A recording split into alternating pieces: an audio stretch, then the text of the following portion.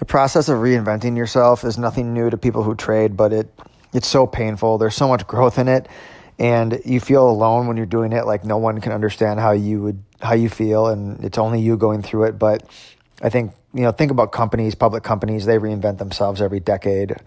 So, shave a few years off or add a few years on, but roughly speaking.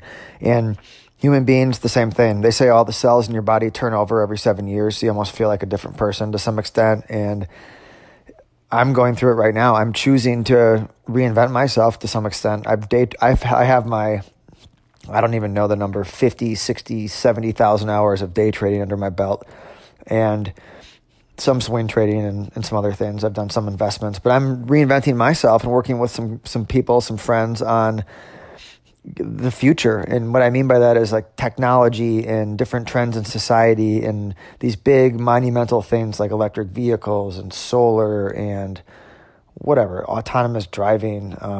There's themes all the time. They pop up every few years. But I love that stuff, and I've always enjoyed it. Cryptocurrencies, when that started, was another one, and that's become more mainstream now a little bit. And I love researching that stuff. I love investing in it, studying it, but I have this training as a trader. So I want to put the two together and kind of extend my time frame a little, have a little less screen time actually trading, and do more digging and understanding.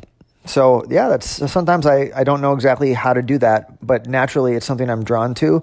So the next phase of my career is working into that space a little bit more.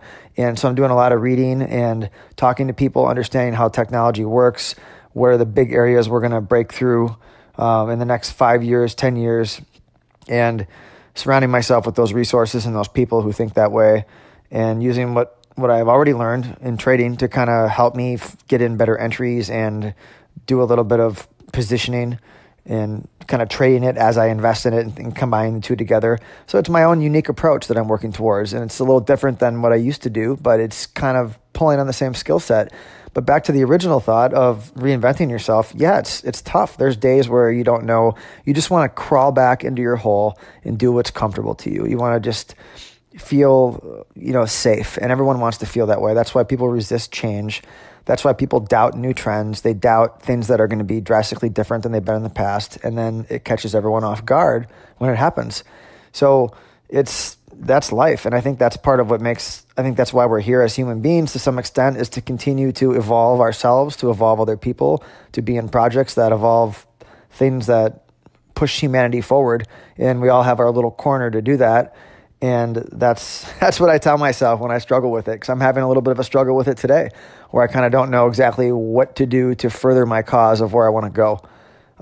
And so I'm on here talking to everyone else about it, because I think that I'm not alone in feeling some, I don't know what the word is, some, fuck me, man, reservations or insecurities or just shakiness around pushing yourself to an area that you don't really know how it's going to end up for you. And you kind of make that choice, or sometimes you're forced into that choice. I'm making the choice.